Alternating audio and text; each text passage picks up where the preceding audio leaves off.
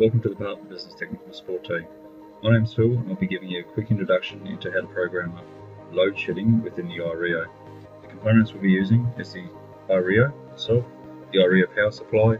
We have a switch which is connected to digital input 5 of the iRIO, and we have a router which is basically connecting my PC wirelessly to the router, and you've got a hardwired connection going straight to the iRIO.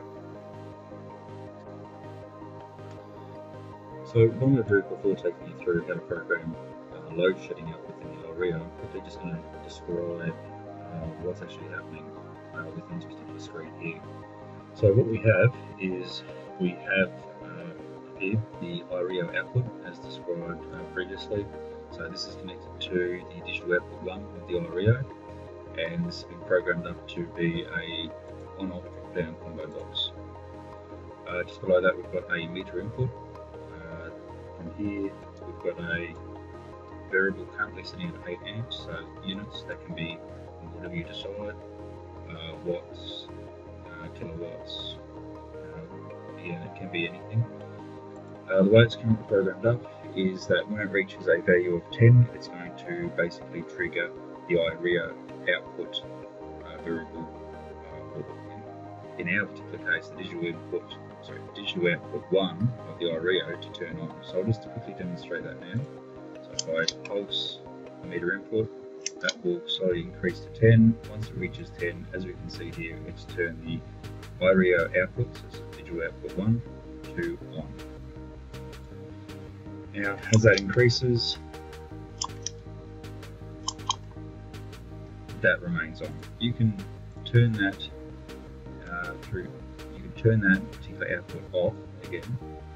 Even though this is increasing, that particular value will remain on.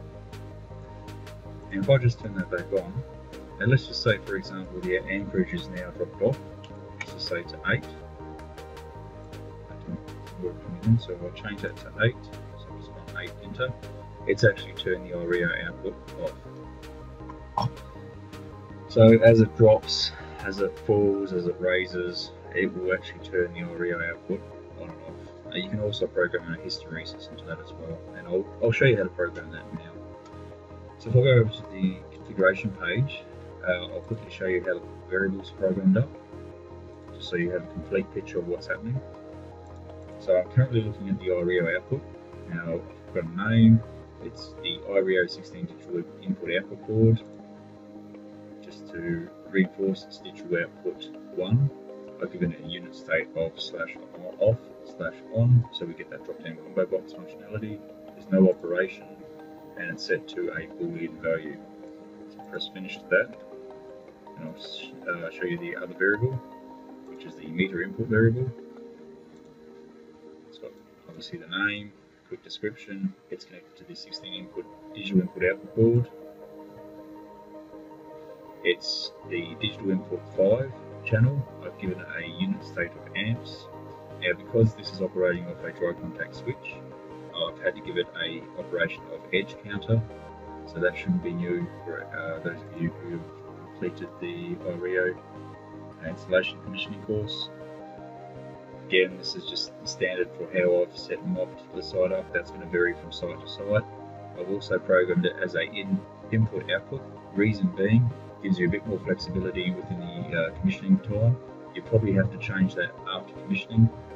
That way you know somebody else is not going to play around with those particular values, because you want to see what that true amperage is being read from that meter. Storage data format, I've given it as IEEE, so we can actually get a usable value. I press finish, go over to configuration, alarms. So this is where we program that functionality, that load shedding functionality within the iRIO. So I'll click on that and I'll show you how this is programmed up. So I've given it a name, I've given it a description. Under file, I've just said no, it's not required.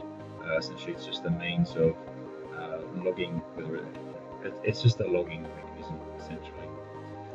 Now the origin, so this is the origin for this particular alarm, is, or in other words, what it's doing is its trigger is being originated from a variable. So if I press continue, that variable is going to be the meter input reading, so the amperage reading. Report, don't have to have a report to say no. Now, what we're looking at, this option here, and I'll just skip ahead, what I've done is I want the action to occur above or equal to 10 amps. So when this particular variable here reaches 10 amps, I want it to do a particular, I want it to do something. So what I've done is I've gone, if it's greater than or equal to, this is that 10 value, I want it to do this. So I want this variable to change to 1. So that's if it's equal to or greater than 10. Once it falls below 10, so when this alarm is no longer true, I want the iRIO output variable, so this is the digital output one of the iRIO, to turn off. And like I said, you can program a hysteresis into you can do all of that. And that is essential programming load shedding within the iRIO. There's not much more to that. If you have any more questions in relation to any of this, please feel free to call the Schneider Electric Technical Support Team. They're more than happy to help. And I'd just like to thank you for watching.